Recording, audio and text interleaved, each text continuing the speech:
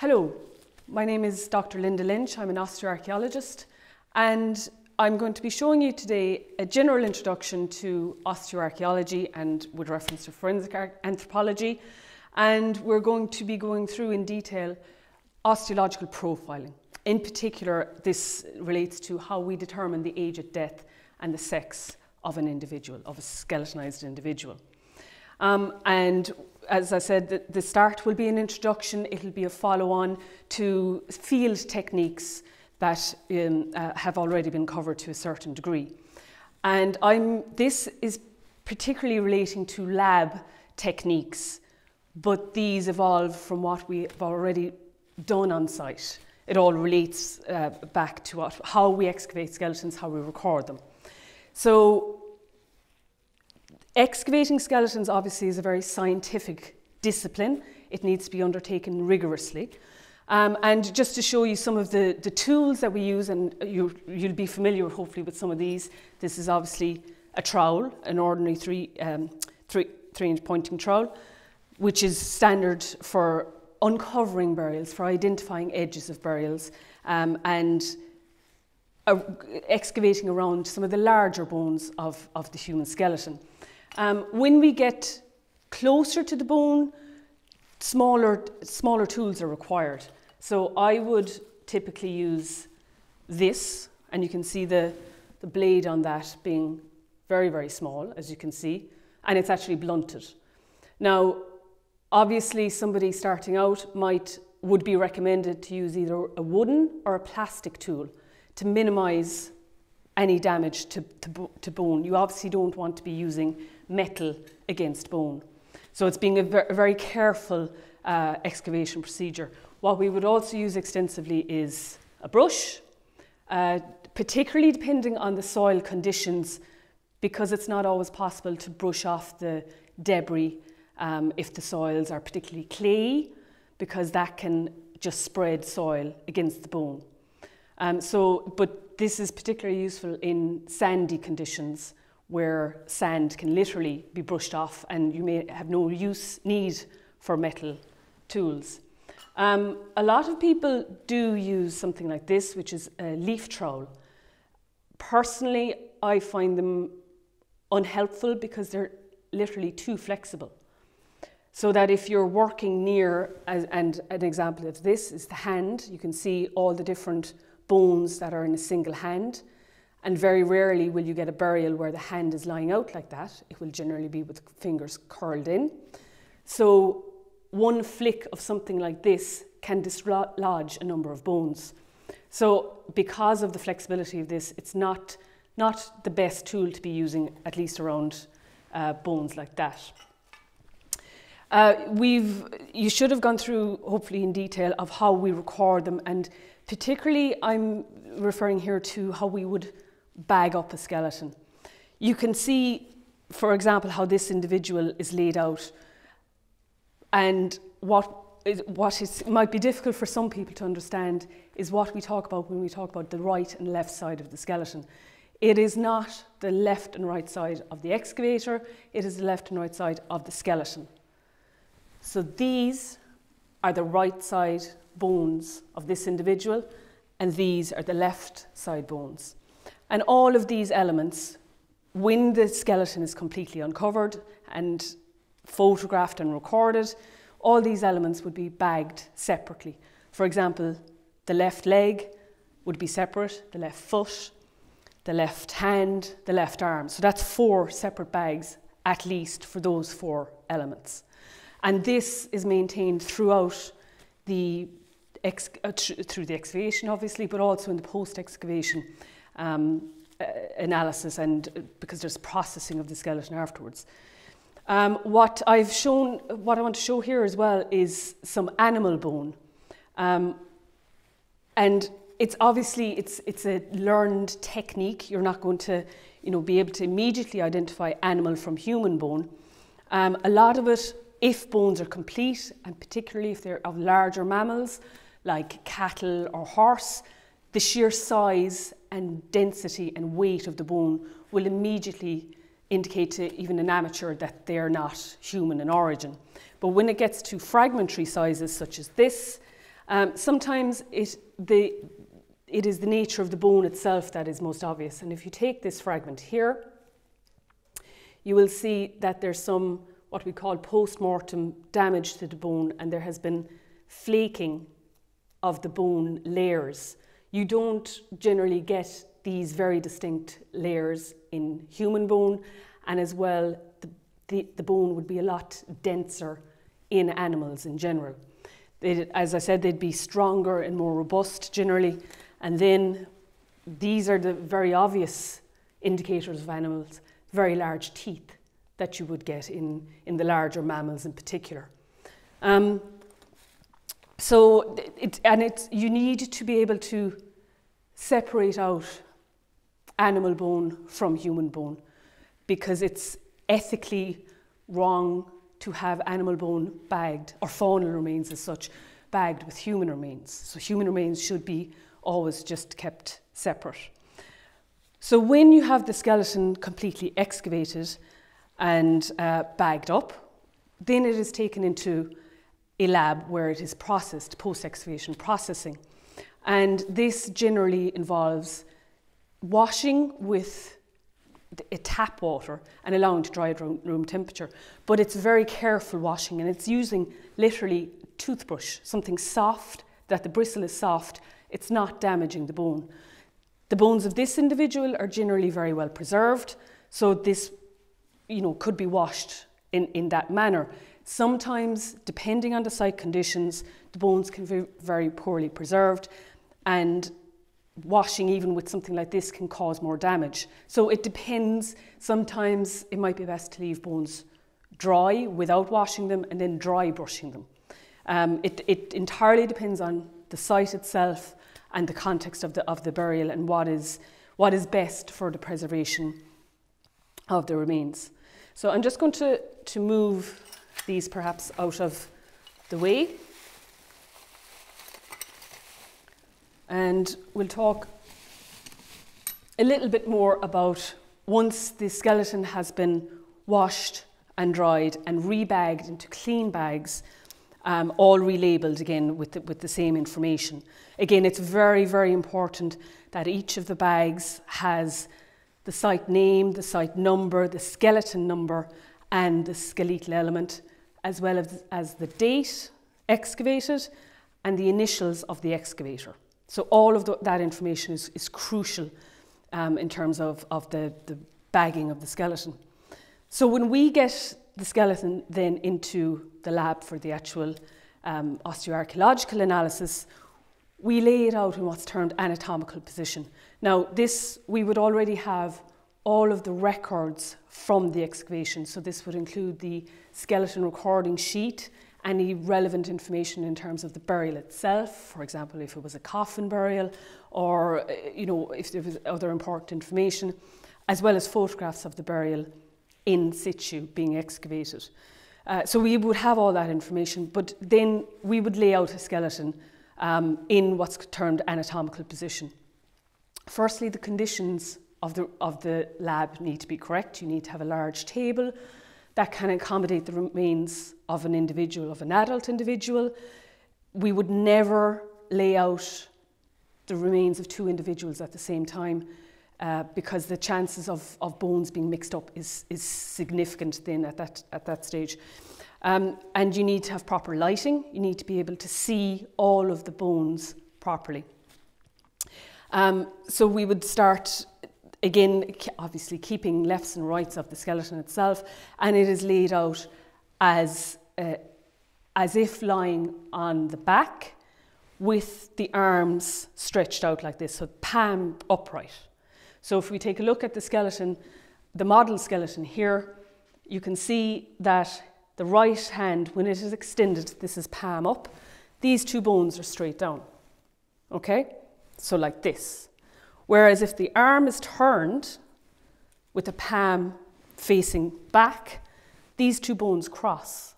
And so that's not anatomically correct in terms of laying out the skeleton. So it should always, this part of the arm and the hand always need to be laid like this, laid flat. Because it's all about, once you've this laid out, if there's pathological lesions, if there's other factors that need to be identified on the remains, you have to describe exactly what bone is impacted and where on the bone it is. And I've made reference in a presentation to how we describe those lesions, or how we describe where on the bones they are. For example, if you take this bone, the humerus, from this part of the arm, you would need, if there was something, particularly a pathological lesion or an injury or something on this bone, in the written description of it later on, you need to describe whether it is on the proximal end here, or the distal end. Is it on the front, which is the anterior of the bone, or the back, which is the posterior? Details like this need to be recorded. So having the bone laid out in anatomical position assists in this greatly. As I said, you need good light to be able to see the bones properly, and enough space to be able to access all the remains at the same time. And as the individual is being laid out, every single bone is looked at in detail. So literally even this bone, which is from this part of your hand, from the outer part of the palm of your hand, it's a metacarpal, the 5th metacarpal. When this is being laid out, we literally examine it in detail to see, first of all, is it normal, or is there something unusual about it? Very often there'll be small anomalies that will show up on bones that pinpoint there may be something wrong. And we'll be talking in another presentation about disease. But very often you will get very, very tiny traces of something like a sharp weapon that has been used on an individual, and it may have nicked the bone, but it could literally, the cut might only be millimeters long. So all of the bones are examined in detail to assess those details. So we're going to move on now to looking at osteological profiling in particular. And so this is looking at the age at death of individuals, how we determine that, and how we determine the sex of individuals. We're going to start with juvenile remains. And so I'll be speaking a little bit about how juvenile remains are very different in terms of what you're seeing here of a mature adult. And from that, how we determine the age at death of juveniles, and then moving back to adult individuals, looking at age at death and sex. So now we're going to talk about how we determine the age at death in juvenile individuals. And so, contradicting somewhat what I said earlier about not laying two individuals out on one table, for the purposes of this demonstration, there are, but we've them visibly laid in different orientations. So there's a young infant on one side of the table, and as you can see, the main part of the table is taken up by an older juvenile individual. I know from some publications that the term sub-adult is used a lot for individuals who are not adults. I don't use that term. It's certainly considered somewhat derogatory in some publications, and the term juvenile individual is preferred when we're talking about individuals such as this. So just before we go into detail on the methods that we would use to determine the age of death of juveniles, I just want you again to look at the skeletons of these individuals and comparing to the adult that we had earlier on display. You should note obviously that the bones overall are small, but if you even look here at the infant individual, you'll see that in comparison to the spine that we had in the adult individual, you'll see the spine here is composed of multiple elements. I mentioned earlier that a skeleton needs to be laid out in the lab in an anatomical position. I forgot to mention the fact that you don't lay the spine out in anatomical position. You don't lay it out in an articulated state. It needs to be laid out in the manner that you can actually see the individual elements, and that's why you have the neck vertebra here, we have the thoracic vertebra which form the rib cage on either side, and this is the part of the lower spine. And so it's all laid out in such a way that you can actually see the individual bones. And whereas, again, it's the older individual is laid out in a similar manner, but you can see here the spine is in a different level of development in comparison to the other individual. These are two very well preserved individuals, as you can see. And just one thing I'd like to point out, and because obviously we're looking at the skeletal remains in terms of profiling, like we discussed earlier, or what this session is about, but you're also recording any pathological lesions and things like that, but there's also other factors that you're recording, things like this. And this individual has numerous instances of this green staining that you can see on the bone. So this is the top of the breastbone, the manubrium, and you'll see there's a very strong green stain on that bone. You'll see it as well on the first metacarpal of the right hand, which forms the base of your thumb, and it's also in some of the vertebrae. You'll see it very clearly there. So that would be the back of the spine. And these are indications that there's some copper alloy objects within the grave, whether they comprise something that was buried with the individual or whether it's something that was already in the ground, may be determined from the excavation itself. The other aspect, obviously there's other elements of this course that has gone into detail on how you excavate a skeleton, but perhaps something that I should mention here as well in terms of the excavation of the remains is that when you're excavating the spine, an important factor to consider is the placement of the spine. So if you look at this, this is part of the lower spine, okay? And if somebody is buried on their back, which is normal, this is how that vertebra would appear in the soil, with this being the base of the grave. So you can see how much of the bone actually needs to be uncovered before you ever lift it.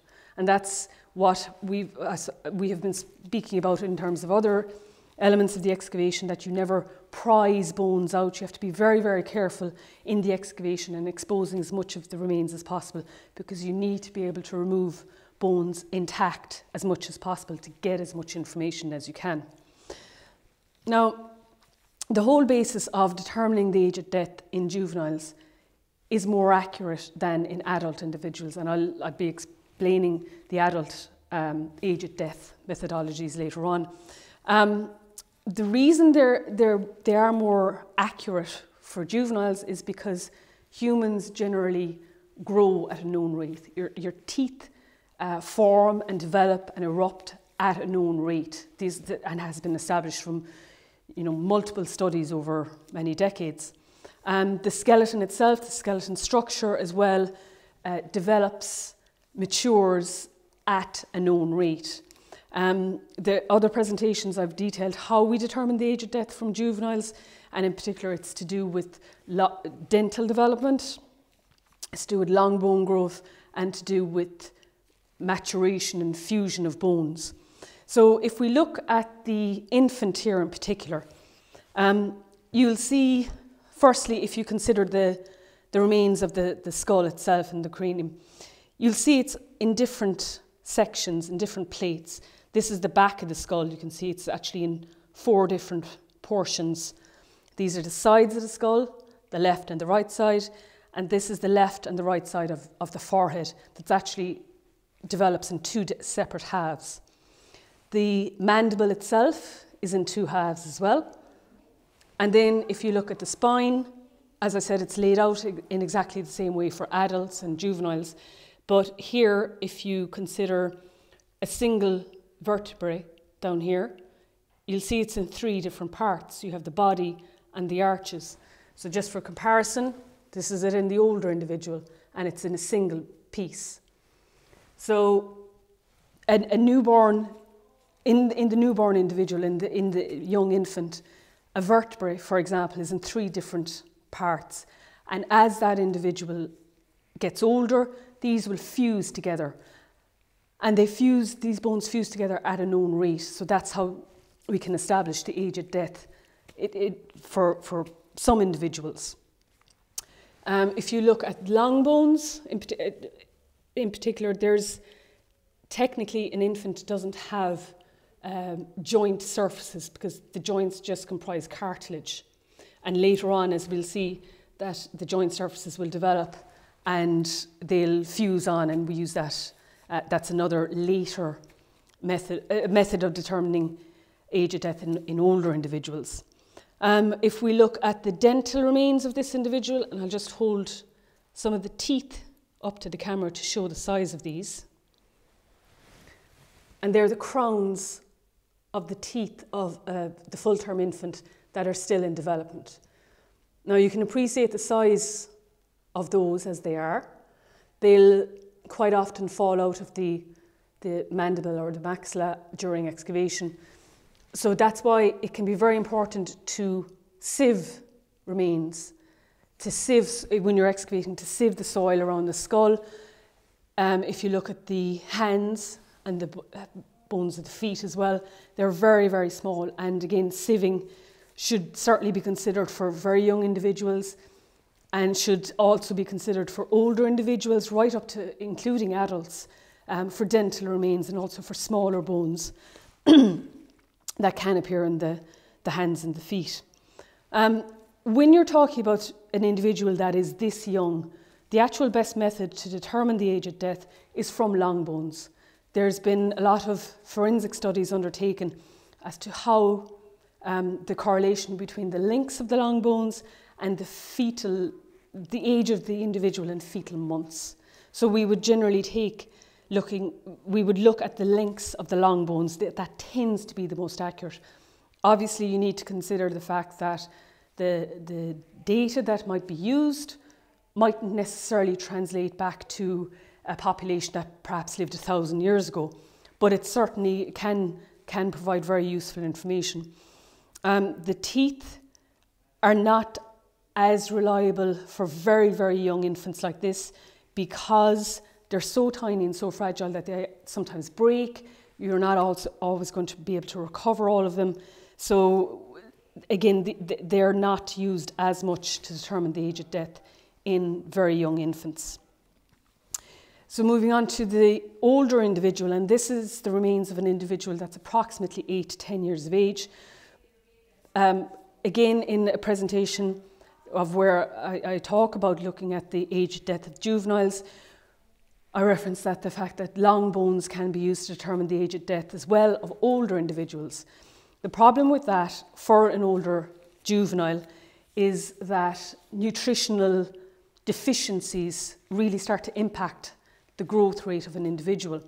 So if somebody is suffering from nutritional deficiencies in early childhood, it can impact their growth rate, which can obviously impact the lengths of the long bones. So and the methods that tend to be used a lot are based on measurements that were taken on individuals that lived in 20th century America. Again, how they're applicable to earlier populations is obviously a major consideration. But there are ways of establishing, if you have a large enough skeletal population, there are ways of establishing patterns or reference samples of long bone growth from a population where the age of death has been established from dental remains, for example, because it's the dental remains that are the most reliable indicators of age of death in juveniles such as this. And that is because obviously the teeth again develop and grow and erupt at a known rate. So at about the age of 6 and 7 years of age, an individual starts losing their deciduous teeth and the permanent teeth start coming up. But even before that, obviously, we've seen already in the full-term infant, there are already the crowns of teeth in that individual. So right the way from before birth, from in utero, right up until when your third permanent molar erupts, if it erupts, there are teeth developing and growing all the way through those stages. The teeth are reliable indicators right up until early adolescence, really. And after that, we can't really depend on the third molar as being an indicator of when somebody died, because it's not present in everybody. The other thing to note of with an individual of this age, which would be considered an older juvenile as such, is the development of the joint surfaces itself. We've already looked at the infant, and I've said that they don't have bony joint surfaces. The joint surfaces are just cartilage. But at this stage, at the, 8 to 10 years of age, the joint surfaces are now well developed. So if you take, for example, this is your part of the right arm. If you look at the surface here, it's quite roughened and what we'd call youthful as such. And you'll see this mimicked later on when we talk about looking at age at death in adults as well, to do with different joint surfaces. But looking at it here, this is the actual joint surface itself that has developed as from a tiny nodule of bone in very early childhood and has developed into the actual joint itself, so that it fits onto the bone like that, and eventually in adolescence this will fuse on. This separation of the joint surface from the long bone itself allows the bone to grow. A long bone, for example, grows in two planes as such. It obviously grows outwards, but it grows in length in particular. And having the joint separate from the bone allows that longitudinal growth. These joint surfaces will fuse onto the long bones in adolescence, as I said, and they will fuse earlier in females than in males and individuals. You'll see further down, for example, if you look at the femur, the thigh bone here, the right thigh bone, you'll see again, this is the joint surface of what's called the ball and socket joint, the very rounded, very similar to the bone we just saw, the joint surface we saw. And again, the requirement to be very familiar with how they look and how you distinguish the two bones, and that's literally a matter of practice. But you'll see again the very billowed surfaces of unfused juvenile bones, and this is the end of the femur. These can be somewhat confusing to early stage osteoarchaeologists if there's animal remains in the assemblage, particularly of animals that have been butchered quite young, because the joint surfaces aren't fused on and can resemble human remains to a certain degree. But it's all about getting used to looking at the morphology of bones and being able to identify them. If you'll note, again, the spine, as I said, each individual element of the spine will fuse to form a single vertebra such as this, and we'll see how this further develops in adolescence and on into adulthood, where like everything, it matures and stops growing. And this is the sacrum, which is a triangular bone at the base of the spine. Again, it's useful to determine late stage development in an individual. It's one of the last bones in the body to fuse, to mature as such. So we're going to move on and just look at a few different aspects of determining the age of death of an adolescent individual, some of the late stages of what we call epiphyseal fusion or joint fusion, secondary fusion of the joints. So we'll move on to this now.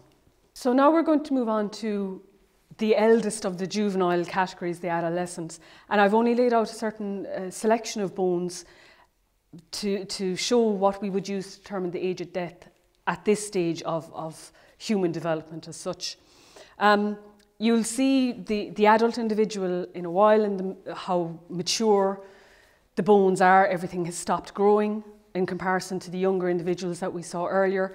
This is the in-between stage as such. So if we look, for example, at this bone, which is the right humerus of the arm, and we spoke earlier about how the joints form in early childhood as individual pieces of bone and then eventually fuse on in adolescence. And this is the case here, where you'll see the joint is completely fused and mature at this end of the bone, But at the other end, as we showed earlier, you could see the joint surfaces, it hasn't fused on yet, but it has retained that billowing, youthful type surface. Now, I have put together a reading list, but you'll see there's very standard texts used as to how age of death is determined by the level, the degree of fusion. And that's what's used at this stage, because again, the lengths of long bones aren't reliable in an individual of this age, and the dental remains are mature as such, so they're not very useful either. You can see again, this is the radius and the ulna of the lower part of the arm, and this joint surface is completely fused and mature, whereas they're unfused down here. If you look at, this is a single skeletal element of the hand laid out, so stretching from this part of the palm up into the fingers. And what you'll see here is, again, the joint surfaces aren't yet fused on. And they will fuse on again by about 15 years of age in general. But this highlights again the need to be really careful, as we said earlier, about being able to recover all the skeletal elements during the excavation, and the need to sieve these elements, particularly in the younger individuals. I mentioned earlier that males and females, the joint surfaces fuse at different rates in males and females, and that girls will generally, the joint surfaces will fuse on earlier in adolescence, whereas boys are later in terms of skeletal maturation, and that's why boys in general will grow for a longer period of time. And despite the fact that we can't, at this stage in adolescence, it is generally possible to determine whether somebody is a male or female, because it is important to be able to determine that, to establish the age of death of an adolescent individual. If we look at, and this is to show again the different stages of fusion. If we look at the ribs, so we've just an example of a right rib here, and what we're looking at is these joint surfaces. It's difficult to pick up, but there's no fusion in that. That's still a youthful, unfused surface. Whereas if we look at this bone in particular, again, there's no fusion there, but you'll see it, hopefully a tiny flake of bone is just appearing there, and that's the joint surface beginning to form and fuse in this individual. When we look at the spine, and this is one element of the lower spine, very like an adult individual, as you can see, it's full size, but the difference here is that this is immature. You'll just be able to hopefully pick up the kind of striations that are visible here. From about 17 years of age up until about 25, there'll be the development of the ossification of a ring around this part of the vertebra that will eventually fuse on, and that's the state of fusion that's the completion of maturation of the vertebra. Two of the elements that we would use most for right into very early adulthood, because they're the joints that are the last to fuse in the body, and it would be here in the sacrum, which again is the lower part of the spine, the triangular piece of bone in the pelvis, and so this is the first one, the first sacral vertebra, and this is the body of the second one. It's incomplete, but these haven't fused on yet, and that joint there, that surface there, is one of the last in the human skeleton to fuse. It'll eventually fuse on by about 25 years of age. And in the collarbone, I think we mentioned this later as well, that this part, which is what we call the medial end, or the part of the collarbone that's nearest the central part of the body, so this is the last element in the human skeleton to fuse on. And this will have fused on in everybody by the age of 30 years of age. If it's still in the process of fusion, and everything else in the body is fused, we know that that individual is probably 25 to 30 years of age. So that can be a very good indicator of age of death. And then finally, if we look at part of the pelvis of an individual at this age, you can see certain elements that we'll be discussing later on in terms of adults and how we determine the sex of an individual in particular. But we know from certain aspects of this pelvis that it is from a male individual. But what's important to look at here in comparison to what I'll show you later on is, again, you'll be familiar now with how unfused surfaces look and how youthful surfaces look. But this part, which we will show later, is the auricular ilium that we're used to determine the age at death in adult individuals, is very youthful in this individual. It's smooth, it's soft, it's called billowing in that particular instance. And unfortunately, this part here is incomplete, but there's traces again of billowing there that would suggest a very young, a young individual, an adolescent, obviously. The other final thing here to note is, we referenced it earlier, the secondary epiphyses that fuse onto the skeleton. And you'll notice all around the edge of the pelvis here, again, is that roughened, unfused surface. And as an individual goes through adolescence and into early adulthood, a crest of bone will develop here and eventually fuse on. You can see here, you can actually see the line of fusion of this part of the pelvis.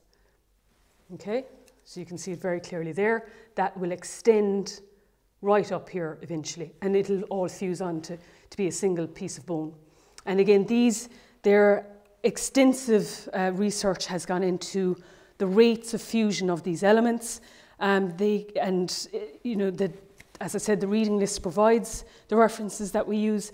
This can be extremely useful in cases of disarticulated remains, again, that are all mixed up, because we know there's different rates of fusion. So if you're getting, you can be, even though they may all be similar size, you might be able to trace different timings in terms of fusion, and that might establish that, how many individuals are represented. So we're going to move on now to adult individuals and how we determine the age of death and the sex of individuals, of adult individuals. So now we're going to look at how we determine the age of death of adult individuals. We've already gone through in detail juvenile individuals all the way up to about 17 or 18 years of age. So what we have here is the remains of the individual we had initially on the table, which is an adult, obviously, and for comparison, some important comparative elements of another adult individual. As we know already, the age at death of adults is more difficult to determine than juveniles. And this is because by adulthood, the skeleton has stopped growing, it has stopped developing, it is essentially mature. And so what we're looking at in the skeleton is how it is literally degenerating. And particularly this relates to joints, various joints within the pelvic region in particular, and how these progressively get worse.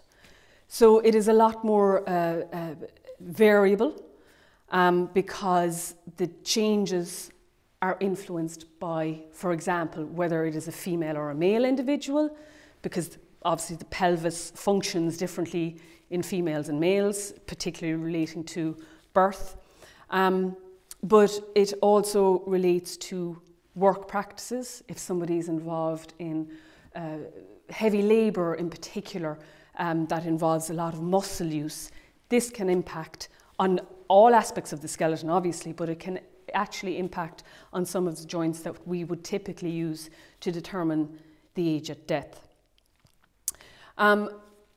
In general, the most obvious indicator at first would be the size of an individual. You've seen the size of juveniles, how small, I suppose, in particular infant remains can be. But when you get an individual like this, even an amateur can pretty much assume that this is an adult individual.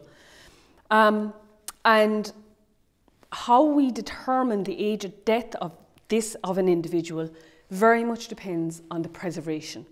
And preservation and the context is key in this regards.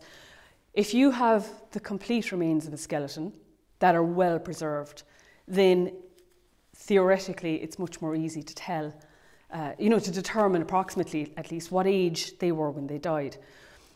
You could have the complete remains of the skeleton that are very, very poorly preserved. Perhaps all you have is the mid-shafts of bones preserved. The entire torso could be, very fragmentary and literally surviving as very small pieces of bone. The pelvis in particular, bones that are comprised of calcareous bone, spongy bone, will be some of the first that will degenerate in the soil.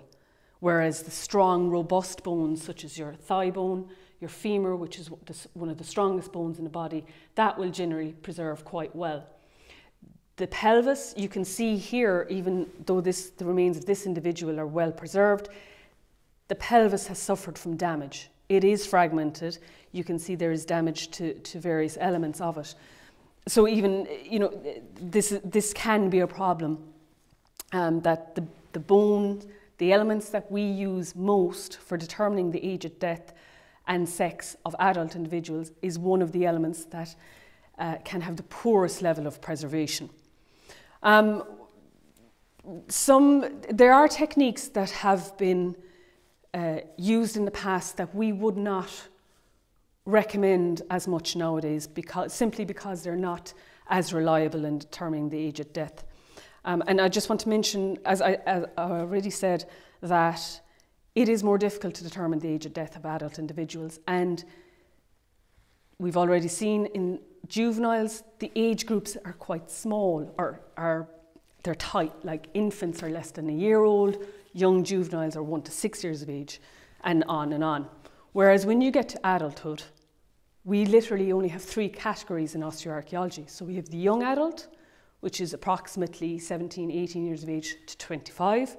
We have a middle adult, which is 25 years to 25 years to 45 years. And from 45 years onwards, it is considered an old adult. It is almost impossible to be specific in terms of how old somebody was when they died once they get over that age, because there's so many variables to take into account. There are other techniques that can be applied, histology and can be used, but these are not routinely used in archaeological remains, particularly because of expenses involved, obviously, but as well because of the nature of archaeological remains. We have to be very careful ethically not to be destroying human remains without a very, very good purpose behind that destruction. So most archaeological remains the osteological profiling is determined morphologically by looking at the bones rather than looking at microscopically. So if we look at the skull, and I'm just referring here to maybe some of the techniques that are not used as much. And you'll see in the skull of this individual, and we've already seen in the juveniles how the skull is in different plates.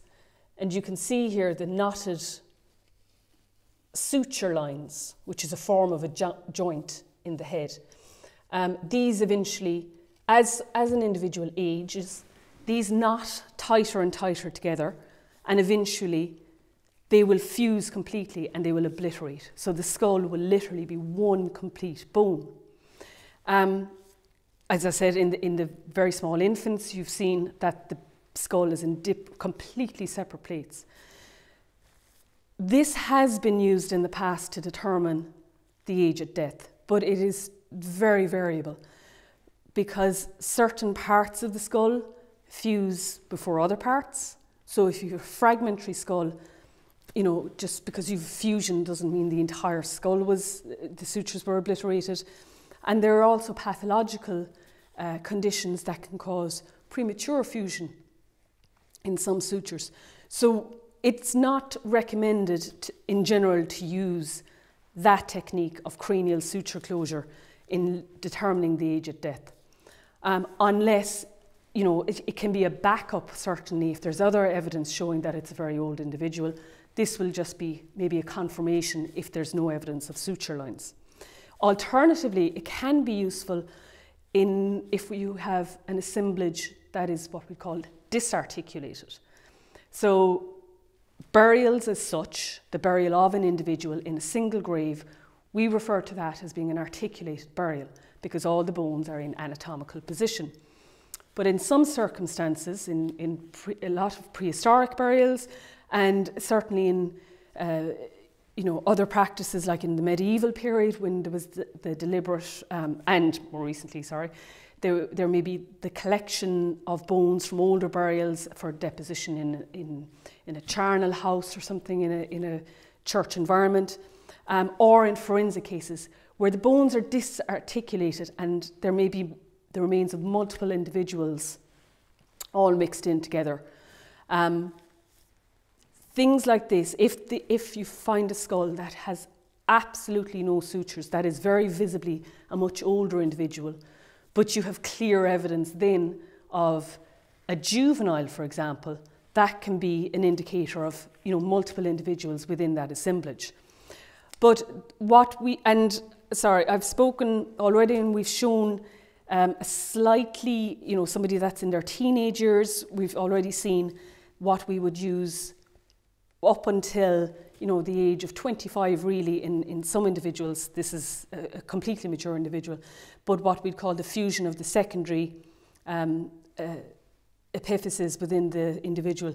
And if you'll remember what I was speaking about, the medial end of the clavicle or the collarbone, that is one of the last bones in the body to completely mature, and as well the spine. We've already seen how that appears to be in an adolescent individual. But essentially once you reach the age of 25, from 25 onwards, what we would use to determine the age of death in particular would be the pelvis. And the two joints that we would use would be the auricular ilium. So we're just going to look at the model of the skeleton again. The auricular ilium is the joints back here. And it's where at the base of the spine, where the sacrum is, that triangular bone at the base of the spine, where it joins onto the pelvis on the left and right side. So this joint, a left and a right side, and as well what we'd use is the pubic symphysis, which is the joint at the front of the pelvis, where the two pubic bones join at the front of the pelvis.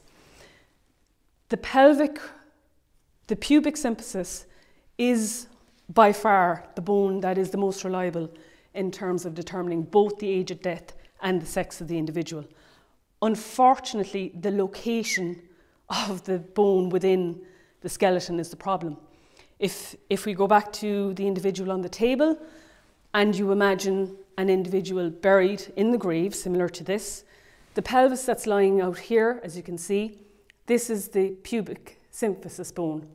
And you can see how much it sits up from the rest, from what may be considered the base of the grave. This bone, as I mentioned earlier, is part of the pelvis, it's part of a spongy bone that really doesn't preserve that well quite often. And it is also, because it sits so high, it is very often inadvertently either truncated by later activity or inadvertently by the person actually excavating the grave itself. It's unfortunately easily done, and it is a very fragile bone, but it is, it's a really good, can be a really good indicator of age of death. But if we look first at the auricular ilium, and we're looking at it in the pelvic bone itself, we're not looking at the joint within the sacrum, which is the triangular bone at the base of the spine. We look at the surface on the left and right side of the pelvis, which is the ilium, and we're looking at the joint surface here. And I've made reference already to the techniques that are used to look at this and to establish the age of death of the individual. This individual is in their late 30s, based on both this and the pubic symphysis. Now, if we look here, this is another individual that you'll see is well preserved as well. And again, that's the auricular ilium on the left and the right side of that individual. And by looking at these, comparing them to the published methods and seeing the morphological differences that's how the age at death of that individual is determined. And in this one in particular, the surface is quite smooth.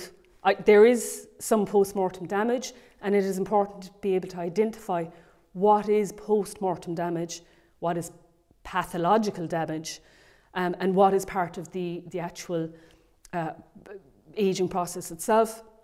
In this case, this is post-mortem damage, but the surface of that joint itself is quite smooth. There is no billowing, like we've seen earlier in the juvenile individuals. And so this is quite a good, clear indicator of how old this individual is. As I said, though, it is the pubic symphysis, which is really the one that is more reliable than that particular element.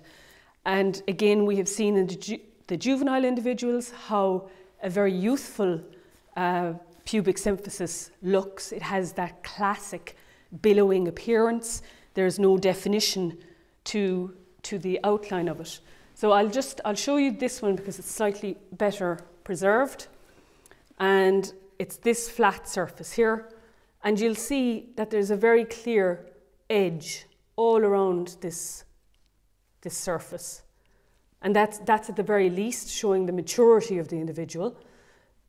Again, referencing back to the billowing in a younger one, and the flattening of the surface. When that is well preserved, it really is one of the best indicators. So the other thing I should mention is that in terms of techniques that are sometimes suggested for determining the age of death, and which again we would not generally recommend. Some would recommend using dental attrition or dental wear. Now, in the presentation on pathological lesions, you'll see some excessive dental wear. The problem, and the methodology is based on the fact that once an individual has their complete permanent dentition, theoretically, because of the diet that's been consumed, the surface of the teeth should become more worn as an individual ages. And this is certainly true for prehistoric populations or populations where a diet may be very coarse. And there's some societies even today that their diet is quite coarse. But our diet in general would be considered soft and processed, and our teeth don't wear down. And in Ireland, it is particularly related to how food processing has changed over the centuries. So that, yes, if we get a medieval skeleton, or early medieval skeleton, or a prehistoric skeleton where there is excessive tooth wear, then you could certainly suggest that that might be an older individual. And I'm suggesting that in the case of perhaps you have a burial where only the teeth are preserved. Whereas if you come into from literally the 16th century onwards in Ireland, you cannot use that technique of determining the age of death, because the technologies in terms of food production completely change, and that's when our food becomes more processed and less coarse as such. But I'll be going into more detail on those changes. So we would again not recommend necessarily basing age at death on tooth wear. There's always the factor to consider as well that people are individuals. Some people literally may not have consumed the coarse diet that might have been the preference of the wider community for whatever reason. So there's also the individual factor to take into account. So now we're going to move on to showing how we determine. We're going to look now at how we determine the sex of an adult individual. As we said earlier, it's not possible to determine just from looking at the bones the sex of juvenile individuals, because the morphological changes aren't as clear in juvenile remains. They can be quite distinct in adult individuals, but there will always be individuals who do not fall into a very male category or a very female category. And we're referring here to biological sex. This is not about gender. It's the biological sex of the skeletal remains themselves. The first technique that I'm going to refer to, but is not the most reliable again, would be metrical analysis. And this is literally by measuring various bones and looking at how they relate to each other. There are standards, like all the techniques of determining the age at death and the sex of individuals. The techniques in terms of metrics has been established from looking at populations where either the age at death and the sex of the individual is already known, or it's clear from other aspects. Metrical analysis is very much dependent on the population itself being examined. So you can have a population in one part of a country who, you know, have quite large males and quite small females.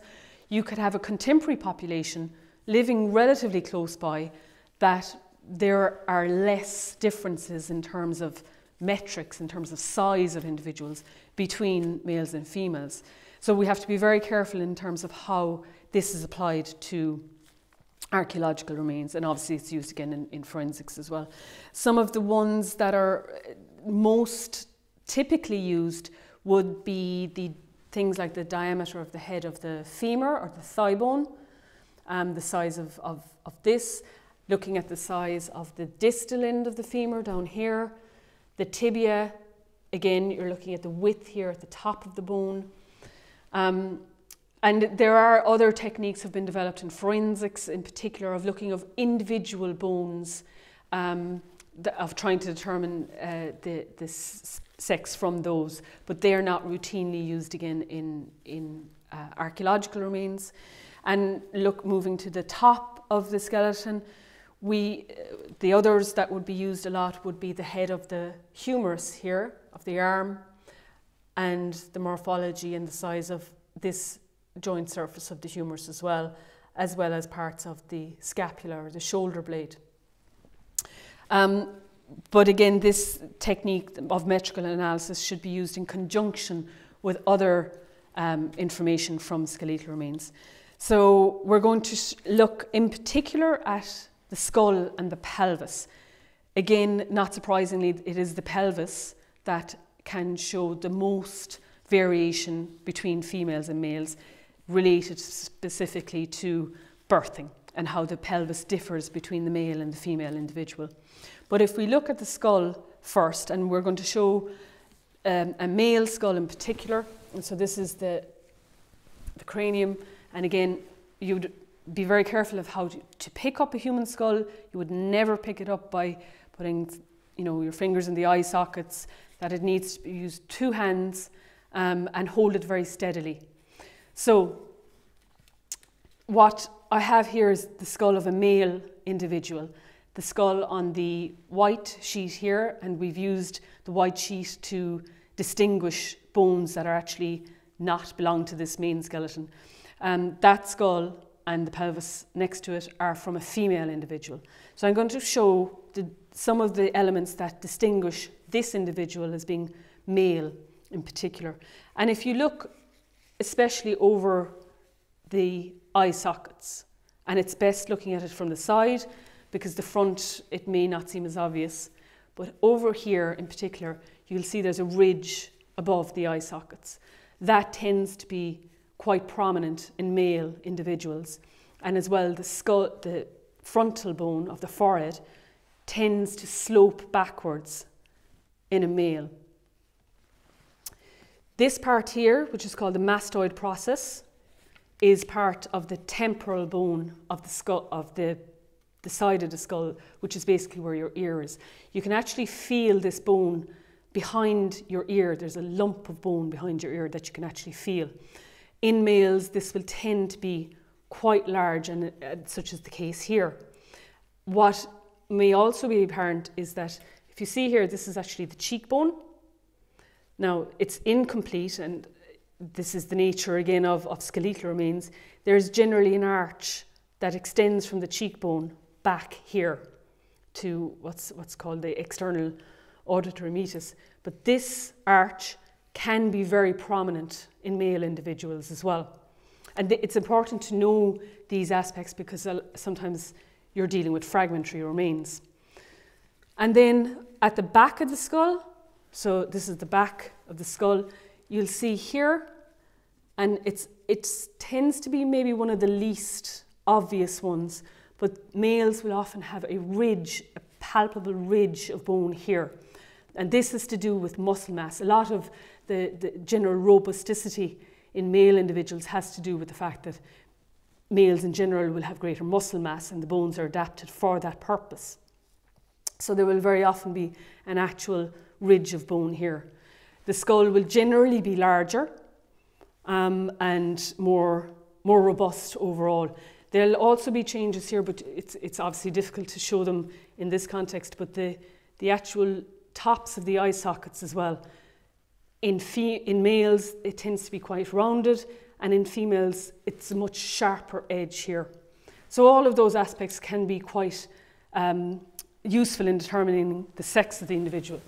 So I'm going to show you the female skull, and this is, you can see how this is smaller than the other individual, but if we look again at the forehead of this individual, there's no prominent brow ridge. There is a little bit, but it's not very prominent. And the forehead in this individual, in females, tends to be quite straight down. In males, as I said, it slopes back a little bit more. And the ridge above the eye sockets, again, tends to be quite sharp in the females. You can see here, this is the mastoid process in this individual, and it's very small in comparison to what we saw in the male.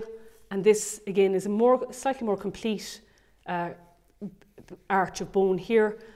This is the element I was speaking of that can be very prominent in male individuals. Here, it's much more subtle. And when we look at the back of the skull, you'll see that it's much smoother here. There isn't that ridge of bone that is present in the male individual. So they would be some of the defining characteristics in the skull itself, but there's also differences in the mandible. If we look again at the male mandible, so here we have it here, in general, and if I just show it next to this individual, you'll see it's again larger. But what you'll tend to see is that the front here, what's called the mental eminence, will be quite prominent. It's not as prominent here, but the jaw can be quite squared here. And if you look back to the female, you can see it's quite rounded. Okay? Very rounded in that individual. And here, it's not, and this is again why you have to take an overall picture in terms of determining the age of death, because the sex of the individual. You have to look at the overall skeleton, because in this case, this is not a particularly male jaw here. Some males will have a very flared, what's called gonial angle here at the back of the jaw. Again, you can actually feel it in your own jaw. It's not as prominent here. So I'm just going to put this back again and look at the female. And if you look at her jaw, it's again much more slight, but she doesn't have that flare either. So they would be, again, in the skull, in the cranium, and the mandible, the main elements that we would use. But as with determining the age of death, it is the pelvis that is the best indicator of the sex of the individual. Now, again, the remains here are slightly incomplete, but this is the nature of human remains that we get on archaeological sites, on forensic sites, is that they can be incomplete. So, you need to deal with remains that are in that state. But as I said, it is particularly relating to the birthing process that is why the female pelvis and the male pelvis are quite different. In general, the female pelvis tends to be smaller in size, but it's various angles within it that tend to be broader. And so if we're looking in terms of the angles, we're looking in particular here again at the pubis in the front, and it is this angle down here. And this, during birth, this actually separates a little bit. So in skeletal remains, it is quite narrow in the male individual, whereas it's much broader in females. So if you take this, and this is the right-hand side of the male pelvis. Again, as I said, it's incomplete, but we've already shown in the looking at the age of death that this is the pubic symphysis, so that it'll be mirrored on the other side by the same element here, so the left and right sides, but it's this angle that we're looking at. So just simply, if I place my finger against it here, you can see the angle that is formed. It's approximately it's less than 45 degrees. If you, again, look at the incomplete left-hand side here and you put it against it, you can get some indication of the angle that is formed here at the front, okay? Which is quite narrow. If you look at it in the female pelvis, and this is slightly better preserved, so this is the left-hand side of a female. Again, the pubic symphysis here, it would be mirrored by the right-hand side of the pelvis. And if you look at the angle here, again, if I put my finger against it here, you'll see it's significantly broader, much, much broader than in the male individual. Okay? And this is one of the best indicators, again, at the age of the sex of the individual. It's simply that during birth, there is more room for the fetus to emerge.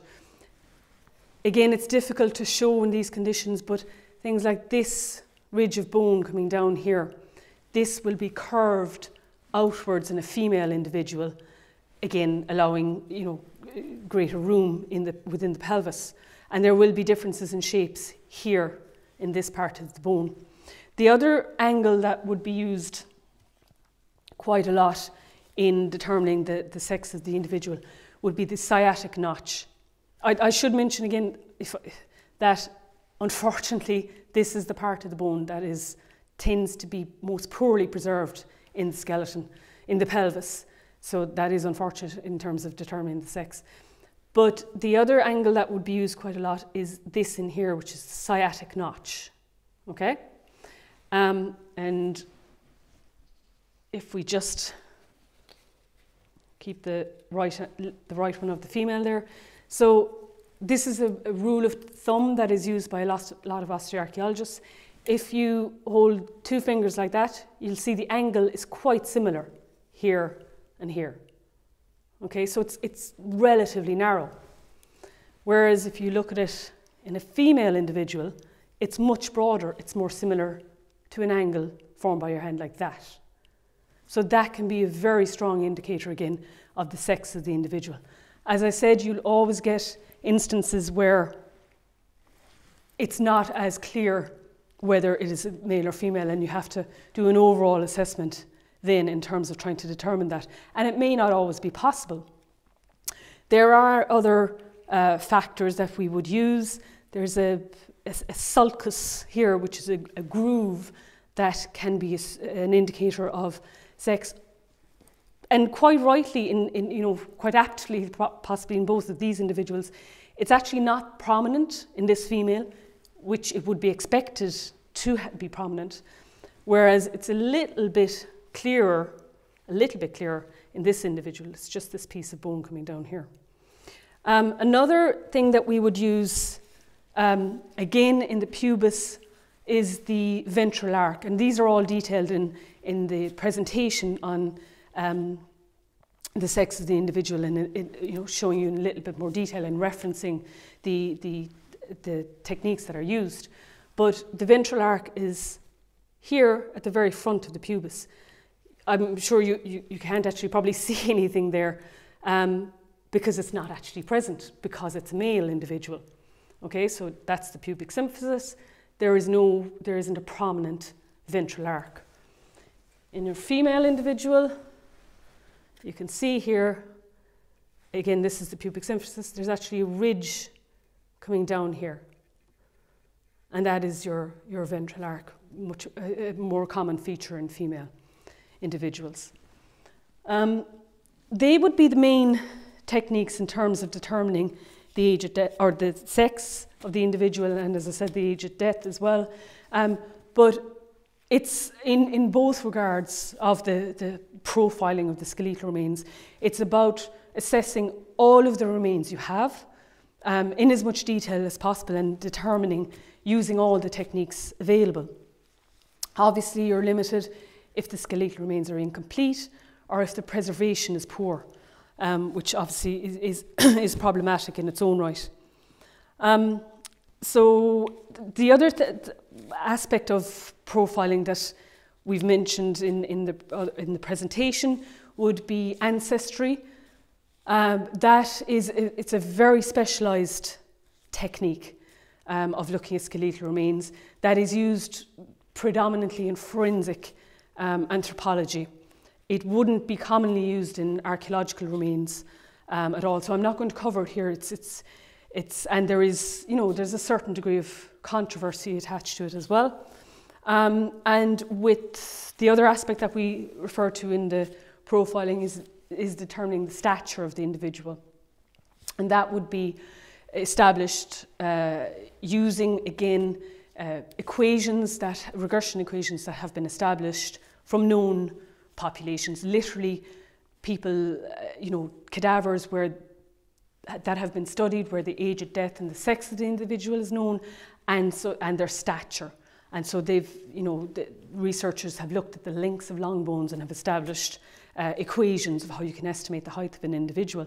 And we would generally use the bones of the leg for the estimation of the stature, the femur, the thigh bone, and the shin bone, or the tibia, excuse me.